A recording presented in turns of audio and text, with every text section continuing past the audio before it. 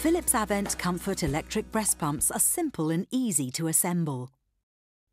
Before you start, make sure you wash, rinse and sterilise the non-electrical parts and wash your hands thoroughly before you handle the cleaned parts. Insert the white valve into the pump body from underneath and push it in as far as possible. Screw the pump body onto the Philips Avent Natural bottle until it is securely fixed.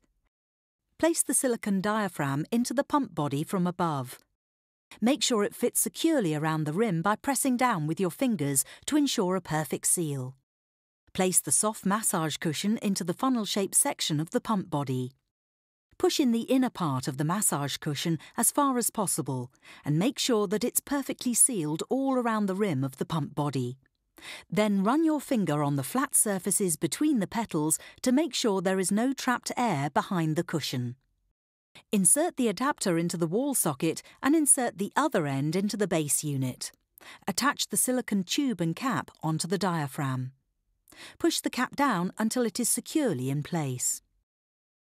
For the twin electric breast pump, just repeat the same steps for the second pump body.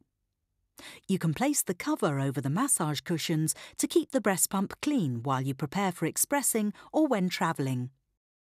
The single electric breast pump can also be used with batteries.